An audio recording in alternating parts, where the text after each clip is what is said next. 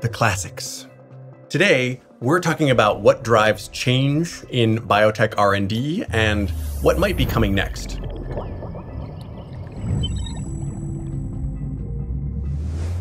The next time you're at a biotech event and you need to kill a few hours, here's what you do. You go round up all the old timers and get them talking about how things used to be. How did you do a DNA extraction? We used to do that with phenol chloroform. What about DNA sequencing? Let me tell you about polyacrylamide gels. PCR primers?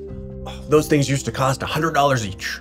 Lately, I've been paying attention to these stories because I'm curious about the history of change in the way we do biotech. Why do some methods look radically different from 20 years ago and some not at all? Is there a pattern to these changes? Something that could help me see what's coming. One pretty clear trend is kitification, the use of commercial reagent kits. A kit collects together all the common materials and chemicals for a particular workflow and puts them in a convenient box along with a standard protocol for how to use them. Popular examples are the kits for DNA extraction, for PCR reagents, or for detecting proteins with ELISA. Kits tend to emerge for protocols that are versatile, when you have a set of core components that enable many different kinds of experiments. They're simple to use, relatively cheap, and low throughput, meaning they're mostly for stuff you can do by hand.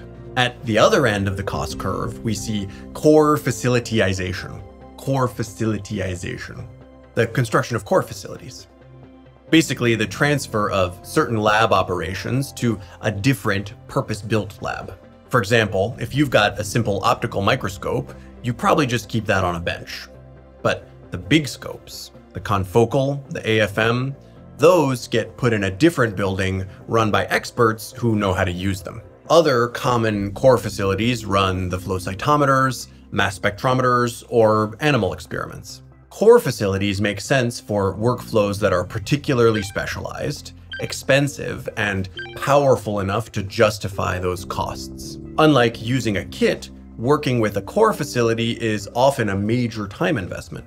It requires a collaboration between experts to ensure the fancy equipment is used in a way that aligns with the experimental goals.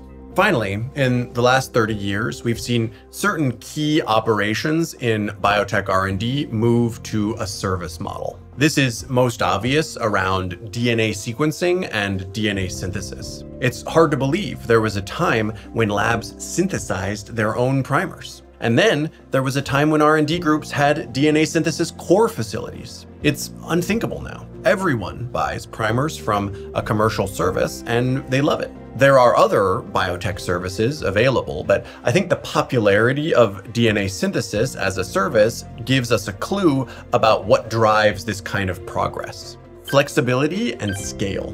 Flexibility because DNA is one molecule with infinite sequence variations and endless applications. Scale because when you need DNA, you usually need a lot of it. Many different sequences, but you don't want to invest in the infrastructure to make it yourself because DNA chemistry, it's not your core specialty. So you order some DNA and you get on with doing your science. So what's next?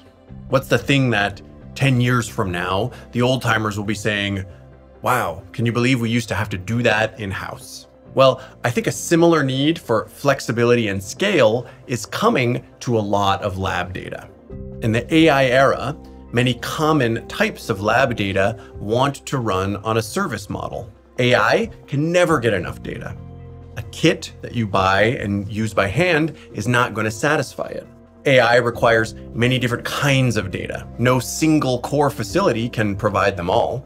The long historical trends to bigger data and specialized equipment are only accelerating. 96-well plates became 384. CRISPR knockouts became pooled CRISPR screens. RNA-seq became single-cell RNA-seq. Cell painting became high-throughput, high-content imaging. A multimodal, large-scale dataset is going to be a core part of most R&D projects in the near future, just like DNA synthesis is today. It won't be the whole project. It will be one resource that your biology lab calls on to get your science done. It will be routine, boring even. There was a time when doing an experiment with a single synthetic DNA molecule got you a high-impact paper. Then it required tens or hundreds, longer sequences, larger libraries, until eventually the new capability was just a part of everyone's process. But every time the technology advanced, the teams that were fastest to adapt to the new way of working had an edge. Biological data for AI will look like that. The whole ecosystem is so hungry for data right now. The teams that get good at working with lab data as a service, for example, the data that we sell at the Ginkgo Foundry, will have the edge. Someday, we'll look back at this era and we'll be the old timers. Some young kid will round us up and say, "Tell me what it was like back when you had to generate data sets for AI by hand." And we'll say, "Sit down, young whippersnapper. Let me tell you about the 2020s.